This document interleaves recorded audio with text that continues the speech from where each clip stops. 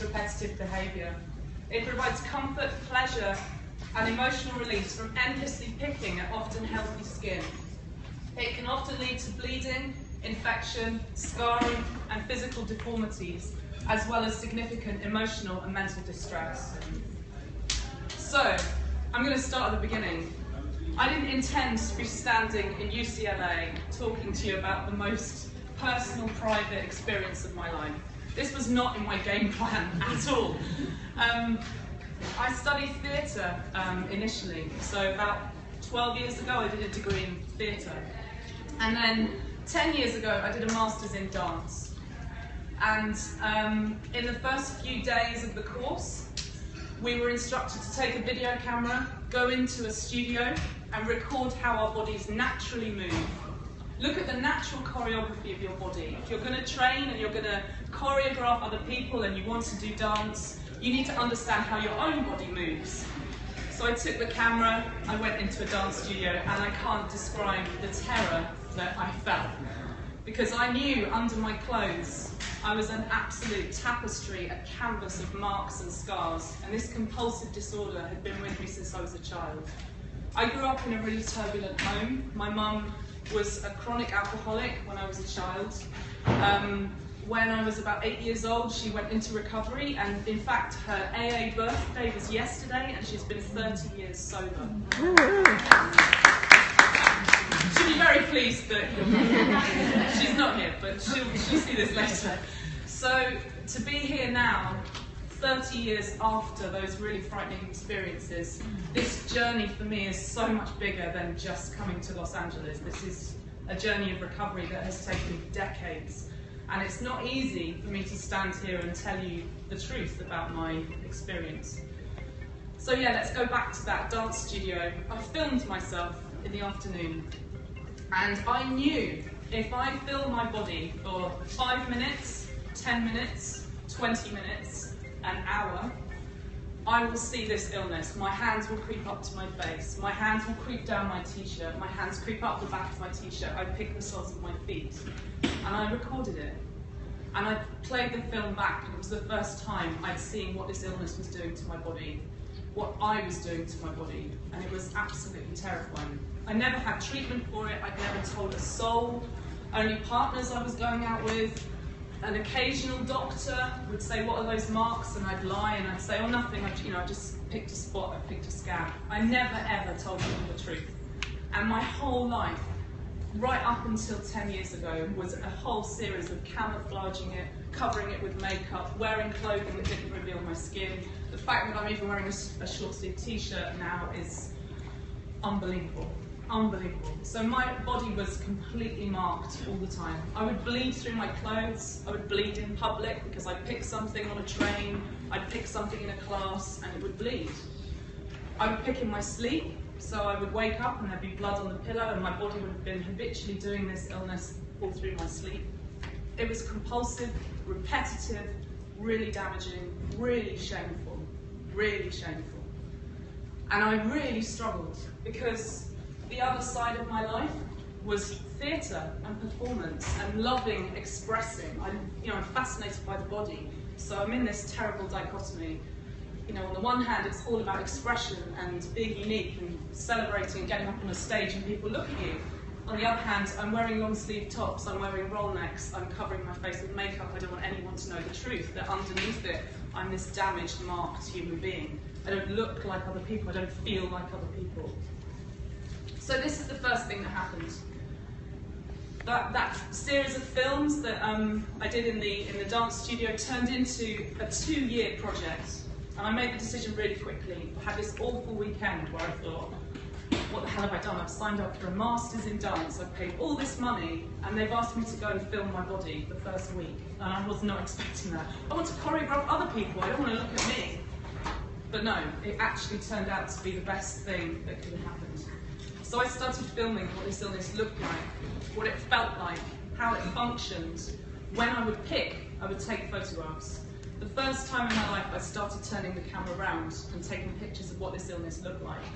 To start with, I didn't show my peers, I didn't explain to anyone on my course. It was a secret with my tutors that this is what I was doing. I didn't know where I was going. You know, I hadn't signed up to do art therapy. You know, I'd never had therapy. But the most therapeutic, transformative journey began. So this is an image from a series of photographs that I took over 2 years. There's about 18,000 photographs in this series, and I filled a room. And for me, that was the sense of this compulsion being really visible. This is what I feel like every day. From the minute I wake up, before I wake up, my mind is in this place, my fingers are in this place. And the images are very raw, and I didn't edit them, and I'm not interested in photoshopping and transforming them. And everything you see here, none of it is photoshopped. It's not about correcting or changing the image. And I didn't have a camera at the time. Those images came from using my phone. I haven't trained as a photographer. I'm not interested in being a technical, brilliant photographer. I used a scanner. This is a scanner that my mum had bought me to do my coursework on. And I thought of the joke of people putting their mums on photocopiers of passports, to be honest. And as you can see, I have a scar on my face, right here. And I'd started scanning my face, and it was a bit of a joke to start with. I was like, well, this thing picks up, you know, it takes 15 seconds for a scanner to move across the glass and take an image. So I started thinking of them as performances. And very slowly they became performative. So this illness feels fractured, it feels juddery, it feels twitchy. And I tried to think, if I was going to change this illness into something visual, what would it look like? And very slowly these images started to appear. So this is using a face mask that I was using repeatedly to try and clear up my skin picking on my face. But of course, as it dries and cracks and peels, it actually feels like what the illness is on the inside. This is using acrylic paint and moving at the same time that the scanner moves. So my dance background is starting to be included in how these images are captured. Again, clay face mask, so there's this thick, luscious kind of material on my face, because my face felt bigger than it actually is. The sort of body dysmorphia that I live with makes my body feel different to what it actually is. This is milk. Everyone was getting worried by this point I was going to electrocute myself. So this actually won an award in London for a self-portrait competition. And you know, I stopped seeing me in these images. I started seeing what this illness feels like, and I started to use them like a diary. So over the course of 2 years, I took about 8,500 images of these scans. So there's many, many, many repetitions of the same process, the same feeling, the same physical action. Absolutely mirrors what this illness does for me. Again, this is milk, and you'll notice these images are in the dark. So I took pictures at the times when the illness was most challenging. At night, getting undressed, that was always the time where I'd be near a mirror, I'd probably pick. And picking for me was not, I'll squeeze a few spots and then I'll go to bed. I'd lose 7 hours at the mirror, maybe more. I'd only start to realise how long I'd been picking by whether parts of my body had gone to sleep, because if I was sitting on the side of the sink and I was picking, looking back into a mirror, I only would realise I'd been there too long because the blood stops moving in my legs. So it gives you an idea of how prevalent this illness was, how compulsive. And every night would be like that for many years. So actually taking an image and repeatedly taking images at the absolute points when this illness was functioning was so valuable and so transformative. Sense of compulsion, repetition, repeating, it's what this illness does. So what happens if it's a visual act instead? I realised that the light could be transformed in the room, so if I'm switching a bedside light on next to the scanner, it fractures the image even more.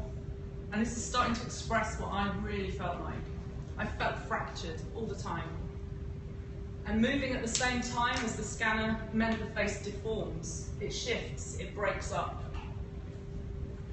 Dance is a massive thing in how I've come to terms with this illness.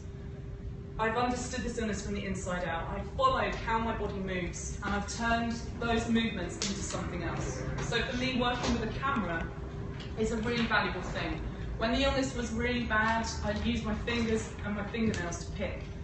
What I've done is put the camera in my hand so that my fingers are really, they're doing the same action, but they're taking a photograph every time. I don't work with a camera with a big lens, I work with a small handheld camera, so it gives that sense of intimacy, but it also gives me a sense of control, and it's replacing the mirror. Every time I'm taking a photograph, the reason I'm in these images and the reason they are this reflective experience is that's what the illness feels like. I did a residency here in 2008, and it was a dance residency. So I'm still kind of in the world of dance from my master's in that respect. And I turned up and all the dancers are kind of perfect body, perfect skins, beautiful creatures. And I was like, I've got a scabby back and a scabby face. And okay, so we're going into a studio for 6 hours at a time. What happens with that? And it's the same process, and I feel like in 10 years I'm still doing that. I'm still sitting with the illness and working with it. Not working against it, working with it. So these images were starting to apply things to the face to actually make that feeling much more visceral. So this is acrylic paint and soil. I buried myself one afternoon just to get this sense of something completely over my body. So body dysmorphia and the sense of physicality in my artwork is absolutely in there. The two things are having a conversation. I did a residency in Japan. This was a remarkable part of my journey of recovery. 4 years ago now, I was there for 4 weeks, and it was an isolated centre in the south of Japan, and there were lots of insects. I was absolutely terrified by the insects. But once again, this illness feels like insects on my body. It feels like there are things crawling across me that I either scratch, or I need to pick, or I need to squeeze out. So what happens if I make artwork directly with insects? So these are cicadas. You probably have them in California. In London, we don't have cicadas. They're like this long, they look like a bug with great big, yeah, they're really scary. So they were dead, and I worked with the male wings and female wings, and trying to make something that is transformative. That's what this work continues to be about for me. Textures.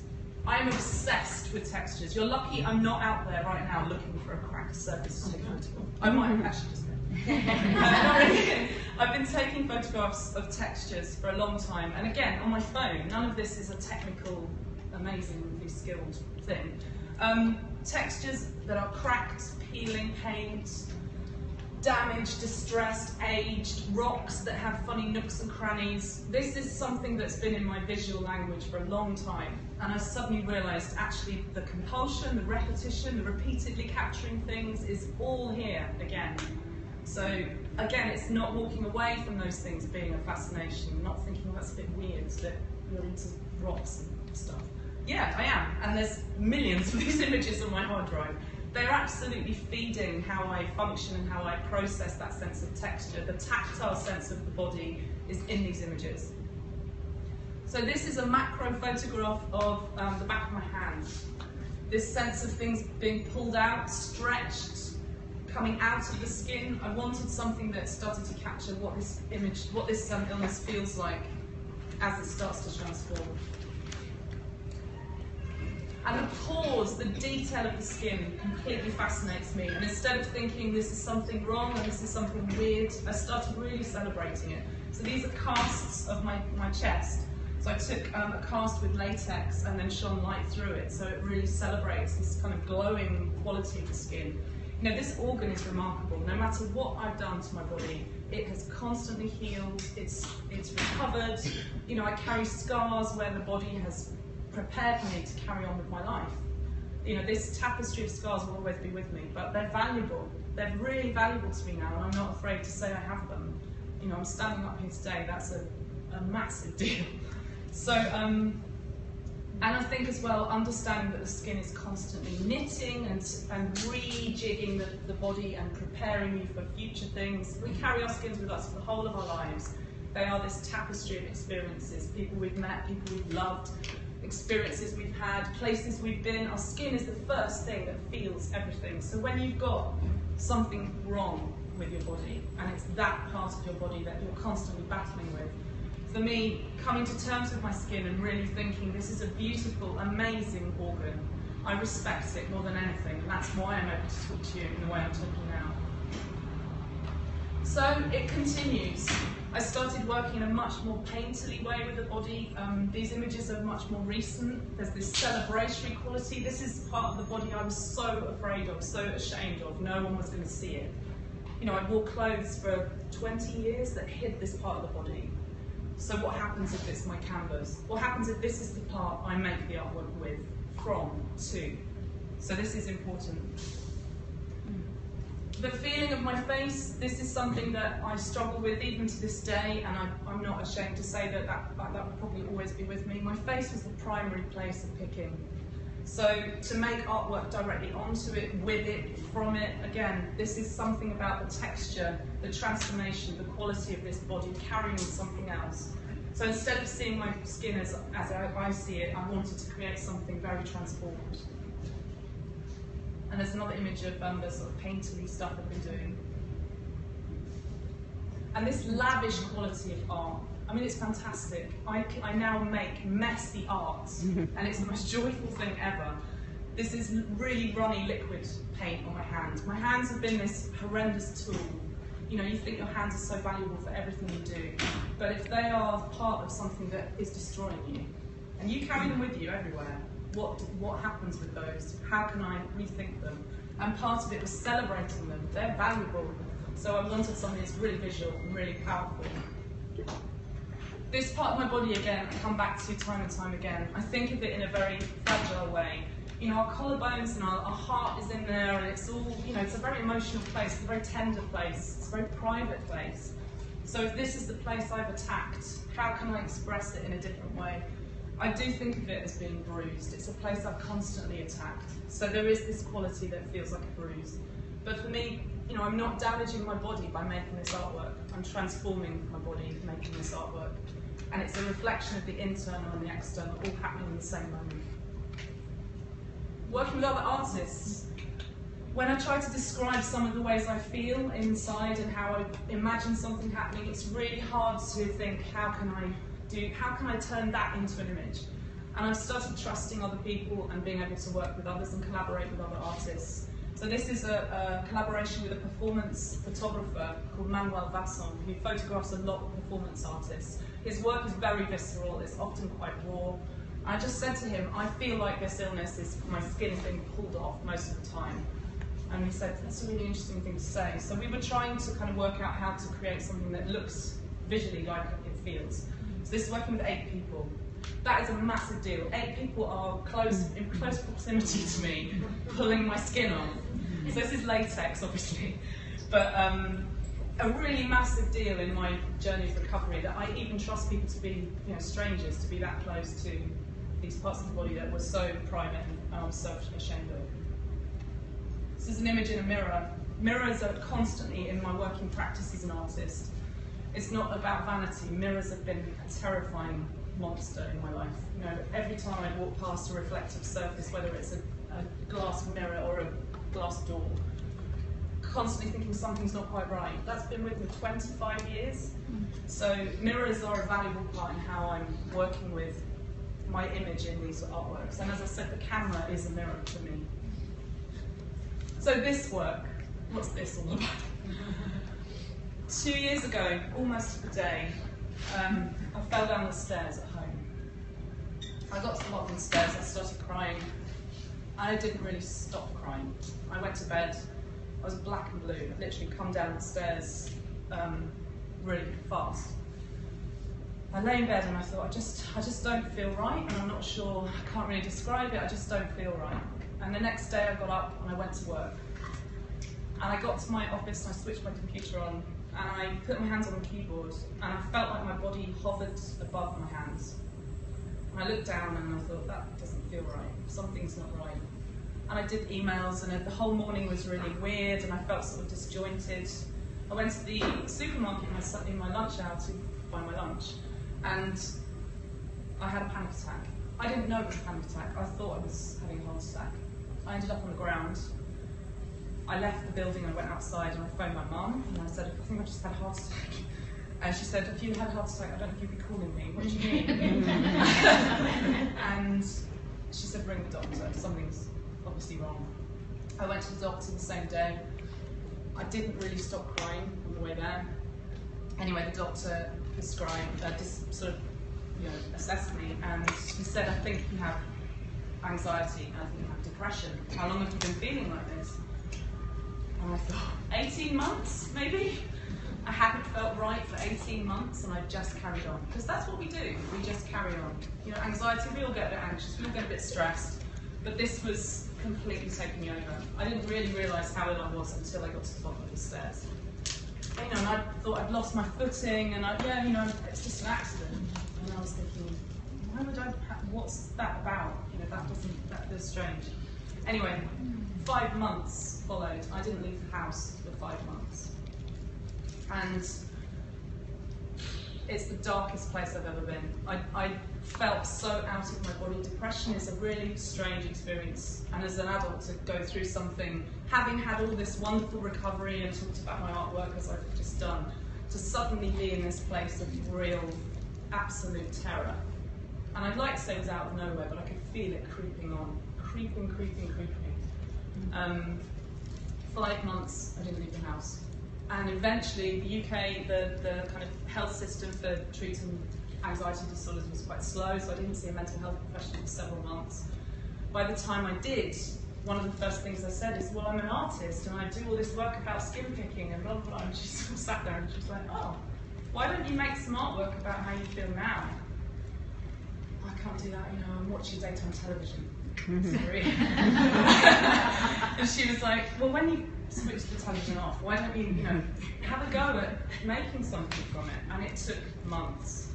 The artwork that came is this artwork. So this is what anxiety and depression felt like for me. The artwork that's here, and obviously it's busy here today, so make sure you go from one end to the other. It starts at that end and comes around to here. And this is the first image in the series. My brain was so full of information and just juddering. Suddenly the feeling of compulsive skin picking, which I felt I was dealing with really well, and I'd had probably 8 years of recovery, suddenly that feeling is in my head. Judder, thoughts, can't switch off, constantly on alert, constantly anticipating the worst, churning. I felt like I was kind of underwater, so this image is about really disconnecting. Everything was just going on. It was a juddery, frightening place. I couldn't even go to the local shop without having a panic attack. In some respects, I couldn't move from one room to the next without having a panic attack. And panic attacks, when people say, oh, I've had a panic attack, when you have one, it's overwhelmed you so much. I couldn't breathe. I'd often end up on the floor. I didn't know where I was. It was like coming round from a storm.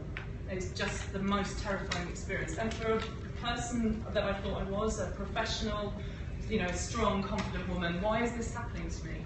My body was making this happen to me. My mind was making this happen to me.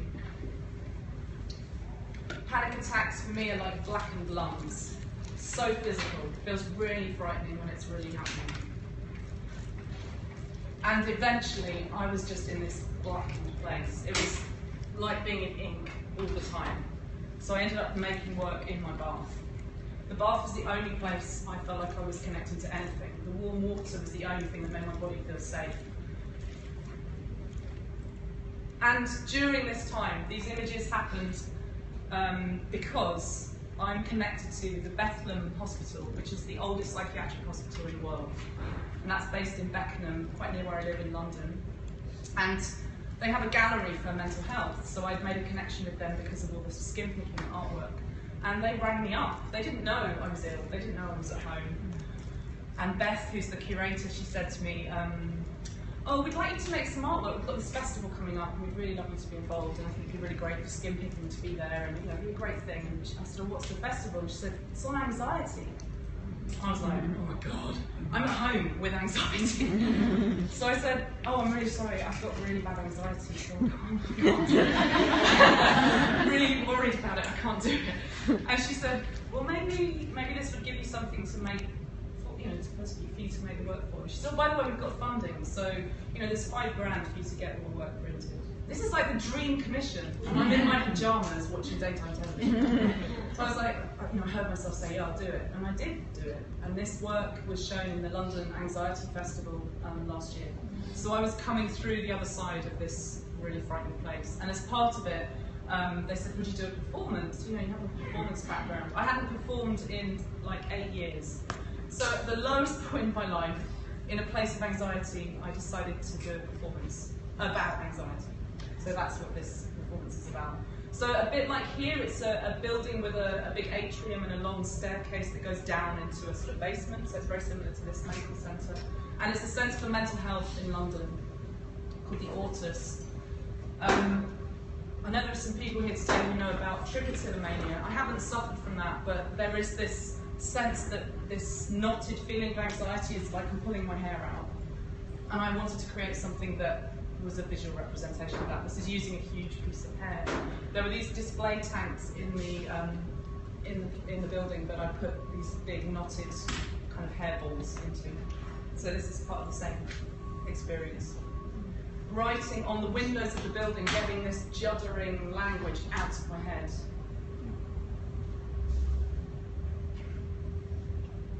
And the display tanks were the perfect metaphor for what it feels like when you have a compulsive disorder that you carry with you everywhere you go. For me, the epitome of kind of placing this illness in a creative place was putting myself in one of the display tanks. I feel like I'm on display all the time. We are on display all the time, but when you have a compulsive disorder that is on your skin and it's the first thing people see and it's the first thing you see this flicker go across people's faces if they see a scar. As a skin picker, that is so painful and so difficult. And it's taken me a long time just to accept that look and think, that's fine. I can't do anything about what's on my body now. This is my body now, today. And it ended with me painting my body in sort of thick, oily paint at the end, which is what these final images are about. So, I quit my job. I was a visual arts, I was a kind of manager in a dance centre for 10 years. And I felt like I was torn in two directions. I had this visual landscape and this visual identity as an artist, but I was a manager and that was my day job, and I was there for 10 years going in, doing a huge load of programme management for an arts organisation. I quit the job, and from it I have placed this experience centre stage. Everything I do now is about art, and everything I do now is about recovery and mental health. I've been able to speak on television. I'm talking about compulsive skin picking. This illness in the UK gets hardly any press at all. I've come to California because you guys are treating it. You have treatment centres specifically for compulsive skin picking. I think I've only met 4 other people in 20 years who have this illness. But I know there are probably skin pickers standing here, sitting here now. Everyone picks, right? Everyone picks at scabs every now and again. We're humans. But when it becomes a compulsive illness that transforms everything you think about, everything you wear, everything you do, it decides for you whether you can leave the house that day, whether you feel well enough to be seen. That is when it's something to really get help for. So when I've had invitations to speak, I'm speaking and I'm trying to say, yes, I have this illness and this is an illness I will live with for the rest of my life. That's not something to be ashamed about, that's something to do something with. So, yes to that. I met Grayson Perry. Do you know who Grayson Perry is? Oh, terrible Californians. Grayson Perry is one of the greatest British living artists who has expressed that he's lived with mental illness in his life, and art is a big deal for him in terms of processing things you go through. So he is the patron of the Bethlehem Hospital. So I met him, and he is flamboyant. It's great. I'm also working in hospices with children. I've started teaching young children. I work in a hospice for doing art and drama, and I'm using those things that I avoided for so long. Well, not avoided, I just wasn't using them. So my degree in theatre, my degree in dance, they are in my life now. They are not something I think about the weekend. They are centre stage. Messy clay! Yes! I realised that actually covering myself in paint doesn't mean I can't encourage other people to cover themselves in paint. So toddlers, yeah, they are the best audience ever. So we do messy clay on Fridays, which as you can see is quite vibrant. So this illness has helped me do this. I see children who have no inhibitions getting in there and getting messy and having a wonderful time with their bodies, with their skins, right there. It's the biggest healer I can possibly tell you about. We forget that this is where we came from. And actually for me, that journey back to being really visceral and physical and fun, that's what I've had to do on my own, but I can share it with other people. Compulsive. I am incredibly compulsive. I won't just do one drawing, I'll do, I don't know how many. I think I've filled 21 notebooks in the last couple of months. I'm just drawing. I drew on the plane on the way here, I have a notebook in my bag. My fingers need to be busy. You know, in recovery for me, my fingers are the primary tool. So if my fingers are drawing and my brain is engaged, I'm not picking. I'm well, and I'm doing something creative, and it comes out of me, and so it's a really valuable thing for me as a person, not just anything else. They're getting bigger, so they're kind of the size of my studio floor at the moment. And this image is really important to me. This is the image of my fingers in the position they would normally be picking in, but they're drawing. So for me, this is a really powerful thing that brings it all together. So my last quote for you. Out of suffering have emerged the strongest souls. The most massive characters are seared with scars. That's it, dudes.